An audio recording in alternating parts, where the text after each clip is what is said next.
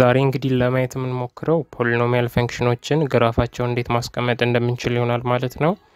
ያንን እንግዲህ ለማየት በቅድሚያ ማየት የሚገቡ ነገሮች አሉ። ለምሳሌ y =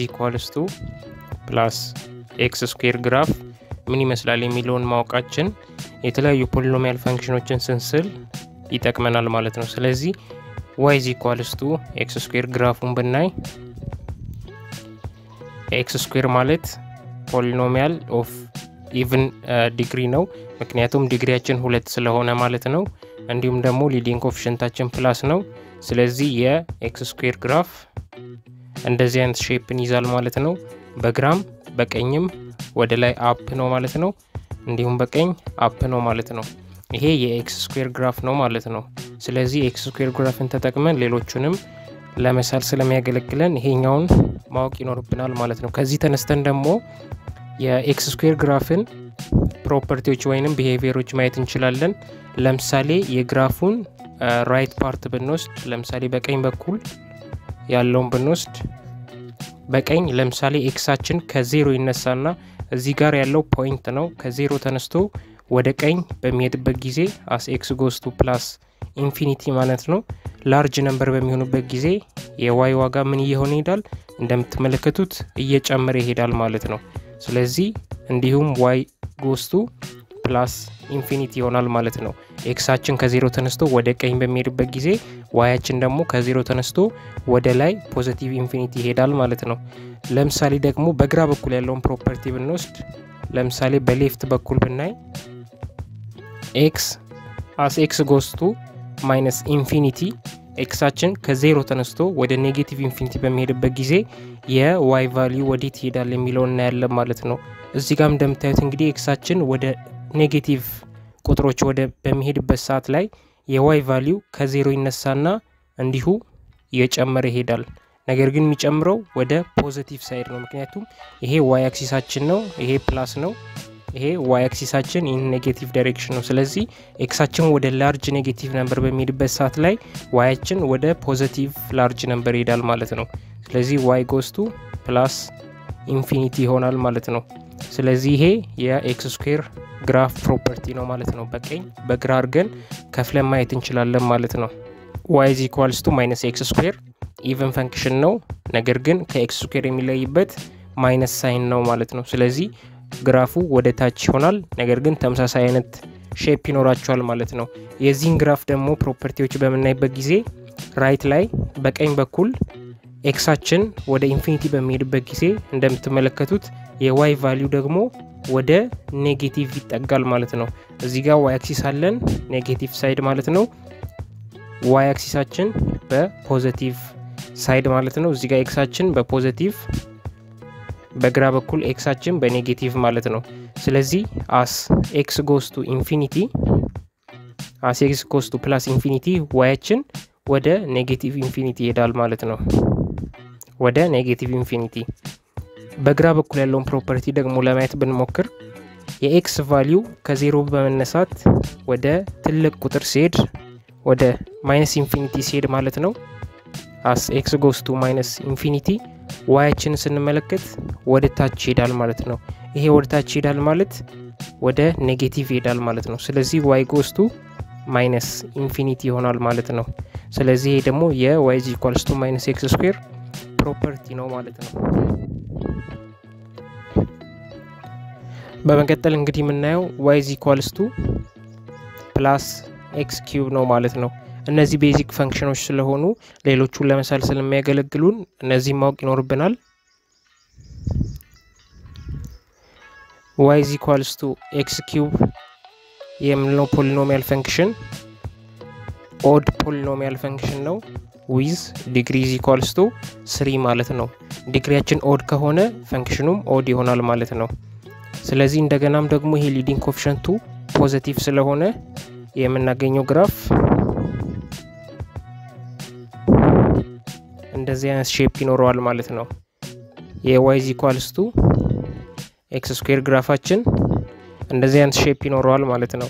የዚህን ግራፍ ደግሞ ፕሮፐርቲውን ለማየት ብንሞክር ለምሳሌ ከግራ ብንነሳ ሌፍት ላይ የምናገኘው የx ቫልዩአችን እየጨመረ በሚመጣበት ጊዜ ለምሳሌ ኤክሳችን as x goes to minus infinity ቢሆን ከ0 ተነስቶ ወደ ግራ በምንሄድበት ጊዜ የy ቫልዩአችን እየቀነሰ ይመጣል ማለት ነው። እንደምትመለከቱት እየቀነሰ ይመጣል። ስለዚህ y goes to minus infinity ይሆናል ማለት ነው። ራይት ደግሞ ብንመለከት በቀኝ በኩል ኤክሳችን ወደ ፖዚቲቭ ኢንፊኒቲ በሚሄድበት ጊዜ ከ0 ተነስቶ ወደ ቀኝ በሚጠጋበት ጊዜ የy ቫልዩ ከ0 ይነሳና ወደ ላይ ወደ ትልቅ ቁጥር እያደገ ይሄዳል። ስለዚህ y goes to plus infinity ይሆናል ማለት ነው። ይሄ y equals to x cube ግራፍ ፕሮፐርቲ ይሆናል ማለት ነው። ለምሳሌ ደግሞ y equals to minus x cube ብንመለከት ተመሳሳይ አይነት ቢሄቪየር ያሳያል። ምክንያቱም እዚህ ጋር የቀየርነው ሳይኑን ብቻ ነው ማለት ነው። ዲግሪያችን ተመሳሳይ ነው 3 ነው። ስለዚህ y equals to minus x cube ግራፋችን የሚለየው ሳይድ ነው ማለት ነው። ስለዚህ y equals to minus x cube ግራፍ ደግሞ ይሄንን ይመስላል ማለት ነው። የዚህን ግራፍ ፕሮፐርቲ ብናይ በግራ በኩል ኤክሳችን ወደ ኔጌቲቭ በሚመጣበት ጊዜ ዋያችን ወደ ፖዚቲቭ ይሄዳል ማለት ነው። ስለዚህ as x goes to minus infinity y goes to plus infinity ይሆናል ማለት ነው። በቀኝ በኩል ደግሞ ብናይ ኤክሳችን ከ0 ተነስቶ ወደ ፖዚቲቭ በሚሄድበት ጊዜ ዋያችን ወደ ኔጌቲቭ ይወርዳል ማለት ነው። as x goes to plus infinity y goes to negative infinity ይሆናል ማለት ነው። ስለዚህ ይሄ y equals to minus x cube ግራፍ ቢሄቪየር ነው ማለት ነው። ስለዚህ እስካሁን ያየነውን ሰመራይዝ ለማድረግ ያክል y equals to plus x square ከወሰድን የዚህኛው ግራፍ በግራም በቀኝም ይጨምራል ማለት ነው። በግራም በቀኝም አፕ ነው ማለት ነው። በሁለቱም ሳይድ ይጨምራል ማለት ነው። ነገር ግን y equals to minus x square ከወሰድን ተመሳሳይ አይነት ሼፕ ይኖረዋል። ነገር ግን ዳይሬክሽኑ ይቀየራል። በግራም በቀኝም ይቀንሳል ማለት ነው። በዚህ በግራም ዳውን በቀኝም ዳውን ይኖረናል ማለት ነው። y equals to plus x cube ብናይ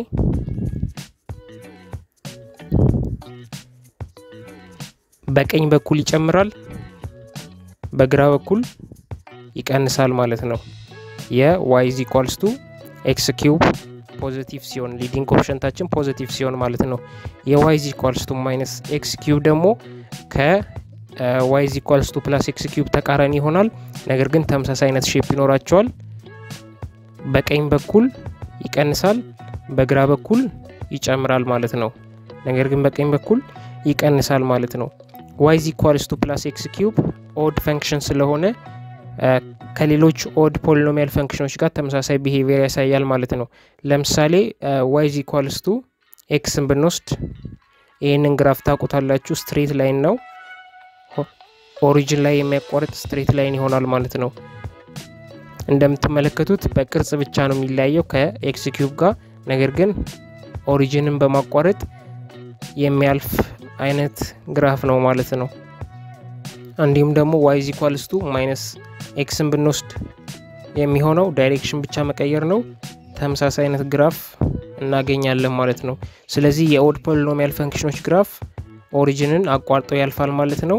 የኢቭን ፖሊኖሚያል ፈንክሽኖች ግራፍ ግን ኦሪጂንን በመንካት ዳይሬክሽኑን ይመልሳል ማለት ነው። ነገር ግን አያቋርጥም ማለት ነው። እስካሁን ያየነውን እንግዲህ ሰመራይዝ ለማድረግ ያክል ፖሊኖሚያል ፈንክሽኖች ኢቭን እና ኦድ ብለን መክፈል እንችላለን። እንዲሁም ደግሞ ሊዲንግ ኮኤፊሺየንታቸው ፖዚቲቭ እና ኔጌቲቭ መሆን ይችላል ማለት ነው። ስለዚህ በእያንዳንዱ ኬዝ የተለያየ አይነት የሌፍት እና የራይት ሳይድ ግራፍ ይኖረናል ማለት ነው። ኢቭን ሆኖ ሊዲንግ ኮኤፊሺየንቱ ፖዚቲቭ የሚሆን ከሆነ በግራ በኩልም ያለን በቀኝ በኩልም ያለን ግራፍ አፕ ሳይድ ይኖረዋል ማለት ነው። ኔጌቲቭ በሚሆንበት ሰዓት ደግሞ ሊዲንግ ኮኤፊሺየንታችን ኔጌቲቭ በሚሆንበት ሰዓት ላይ የግራም የቀኝም ግራፋችን ለኢቭን ፖሊኖሚያል ፈንክሽኖች ዳውን ይሆናል ማለት ነው። ለኦድ ፖሊኖሚያል ፈንክሽኖች ደግሞ ግራፋችን የሚያሳየው ፖዚቲቭ ሊዲንግ ኮኤፊሽንት በሚሆንበት ጊዜ በግራ በኩል ዳውን ይሆናል በቀኝ በኩል አፕ ይሆናል ማለት ነው ፖሊኖሚያል ፈንክሽናችን ኦድ ሆኖ ሊዲንግ ኮኤፊሽንቱ ደግሞ ኔጌቲቭ የሚሆን ከሆነ በግራ በኩል የሚኖረን ግራፍ አፕ ይሆናል በቀኝ በኩል የሚኖረን ደግሞ ዳውን ይሆናል ማለት ነው ስለዚህ ይሄንን ስቴፕ በመጠቀም ግራፋቸው መሳል እንችላለን ማለት ነው በቀጣይ እንግዲህ የምናየው መልቲፕሊሲቲያቸው አንድ የሚሆን ከሆነ ለምሳሌ መልቲፕሊሲቲያቸው አንድ ከሆነ የሚኖራቸው የግራፍ አይነት ከy = x ጋር ተመሳሳይነት ይኖረዋል ስለዚህ ኦሪጅን ላይ የሚያቋርጥ ይሆናል ማለት ነው መልቲፕሊሲቲያቸው ደግሞ ሁለት የሚሆን ከሆነ ቢሄቪየራቸው ከy = x² ጋር ተመሳሳይነት ይኖረዋል ይሄም ግራፋቸው እንደዚህ አይነት ሼፕ ይኖረዋል ማለት ነው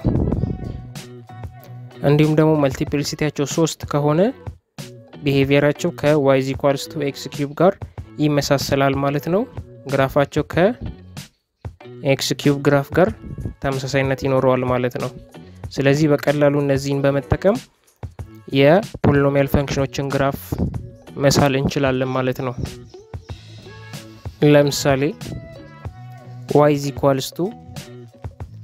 x + 2 times x - 1 the power of 2 times x - 4 ቢሆን እዚህ ጋር እንደምታዩት የx + 2 ፓወራችን አንድ ነው የx - 4 አችንም አንድ ነው ማለት ነው ስለዚህ የፖሊኖሚያል ፈንክሽን ተሰጥቶናል መጀመሪያ ዜሮቹ መፈለግ አለብን ፈንክሽኑ ዜሮ የሚሆንበት የx ፖይንቶች ወይንም ኢንተርሰፕት ማለት ነው ስለዚህ 0 = x + 2 times x - 1 the power of 2 times x - 4 ይኖረናል ማለት ነው ስለዚህ ይሄኛው ጠቅላላ ፈንክሽን 0 እንዲሆን እያንዳንዱ ፓርት ላይ የምናገኛቸው በቅንፍ ውስጥ ያሉት ፈንክሽኖች ለየብቻ 0 የሚሆኑ ከሆነ አጠቃላይ ኤክስፕሬሽኑ 0 ይሆናል ማለት ነው ስለዚህ ይሄ ኢኩዌሽን እንዲሟላ x + 2 0 መሆን አለበት x - 1 = 0 x - 4 0 በመቀጠል እንግዲህ መልቲፕሊሲቲያቸውን በመናይበት ጊዜ የx + 1 የx + 2 1 ይሆናል የx - 1 2 ይሆናል ማለት ነው የx - 4 ደግሞ 1 ይሆናል ማለት ነው ቀደም እንደተነጋገርነው መልቲፕሊሲቲያችን አንድ በሚሆንበት ጊዜ የሚኖረን ግራፍ ከy = x ጋር የሚመሳሰለውን ተባብለናል ስለዚህ y = x ግራፍ ደግሞ ኦሪጅን ላይ የሚያቋርጥ ስትሬት ላይ እንደሆነ አይተናል ማለት ነው ኤማችን ደግሞ ሁለት በሚሆንበት ጊዜ የሚኖረን ግራፍ ከy = x² ጋር ይመሳሰላል ማለት ነው የy = x² ግራፍ ደግሞ ኦሪጂኑን የማያቋርጥ ነገር ግን ነክቶ የሚመለስ አይነት ግራፍ እንደሆነ አይተናል ማለት ነው ስለዚህ ይሄንን በመጠቀም የግራፉን የፈንክሽኑን ግራፍ መሳል እንችላለን ማለት ነው እንግዲህ የሚያስፈልጉን ፖይንቶች x ኢንተርሰፕታችን x = -2 1 እና 4 ናቸው ማለት ነው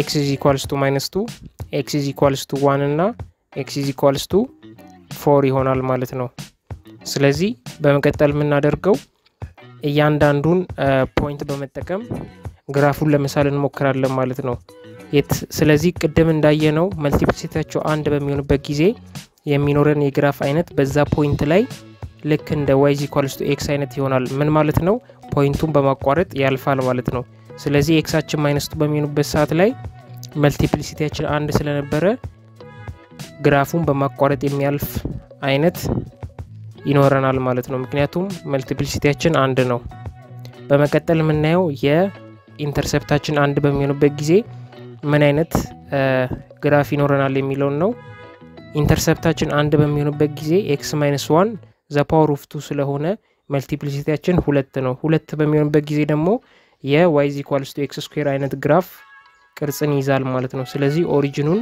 ነክቶ ይመለሳል ነገር ግን አያቋርጥም ማለት ነው ስለዚህ y = 1 የሚለውን ፖይንት ነክቶ የሚመለስ ነገር ግን የማያቋርጥ አይነት ይኖረናል ማለት ነው x = 4 የሚለውን ስናይ ደግሞ መልቲፕሊሲቲው 1 ነው የሚመሳሰለው ከy x ግራፍ ጋር ነው ማለት ነው y x ግራፍ ደግሞ ኦሪጂኑን የሚያቋርጥ ነው ስለዚህ 4ን አቋርጦ የሚያልፍ አይነት ግራፍ ይኖረናል ማለት ነው ስለዚህ ፐርፌክት ግራፍ ባይሆንም እንኳን አፕሮክሲሜትሊ እንደዚህ አይነት ሼፕ የሚኖረው ፈንክሽን ነው ማለት ነው ነገር ግን እዚህ ጋር ማወቅ ያለብን ነገር እዚህ ጋር የሚታጠፍበትን ቫልዩ ወይንም y ቫልዩ ማወቅ ይኖርብናል ማለት ነው ከአንድ ቀጥሎ 2 አለን በመቀጠል 3 አለን ማለት ነው እዚህ ጋር -1 ይኖረናል የተሰጠን ፈንክሽን y x plus 2 the power of 1 times x minus 1 square times x minus 4 the power of 1 ነው ማለት ነው x አችን -1 በሚሆንበት ሰዓት ላይ የy ቫልዩ ስንት እንደሚሆን ማወቅ ይኖርብናል y of -1 ን ብንፈልግ -1 plus 2 times -1 minus 1 the whole square -1 minus 4 ይኖረናል ማለት ነው 2 minus 1 1 ይሆናል -1 minus 1 minus 2 square -1 minus 4 minus 5 ይሆናል ማለት ነው 1 times -2 the power of 2 ማለት 4 ነው ስለዚህ 4 times -5 ይኖረናል is equals to -20 ይኖረናል ማለት ነው ስለዚህ -1 በሚሆንበት ሰዓት ላይ ይሄ ግራፍ y ቫልዩ -20 ይሆናል ማለት ነው ስለዚህ ይሄ የሚታጠፍበት ቦታ ፖይንቱ የy ቫልዩአችን -20 ይሆናል ማለት ነው በመቀጠል y የy ቫልዩ x አችን 3 በሚሆንበት ጊዜ ብንፈልግ y at 3 ማለት ነው x plus 2 በሚልበት ቦታ 3 plus 2 the power of 1 ይኖረናል x minus 1 3 minus 1 square ይኖረናል times 3 minus 4 ይኖረናል ማለት ነው 3 plus 2 5 3 minus 1 2 ይሰጠናል 2 square 4 ይሰጠናል ማለት ነው 3 minus 4 minus 1 ይኖረናል 5 times 4 20 times minus 1 minus 20 ይሰጠናል ማለት ነው ስለዚህ ሁለቱም -20 ላይ ይገኛሉ ማለት ነው ግራፋችን የሚታጠፍበት ቦታ -20 ላይ ይሆናል ማለት ነው ስለዚህ በቀላሉ እንደዚህ ግራፋቸው መሳል እንችላለን የምንጠቀመው እንደ ሪፈረንስ y x እና x² ን ተጠቅመናል ማለት ነው ሌላ አይነት ፈንክሽኖች ሲያጋጥሙን ደግሞ y x³ ን መጠቀም እንችላለን ስለዚህ እንደዚህ ያደረግን የፈንክሽኖችን የፖሊኖሚያል ፈንክሽኖችን ግራፍ መሳል እንችላለን ማለት ነው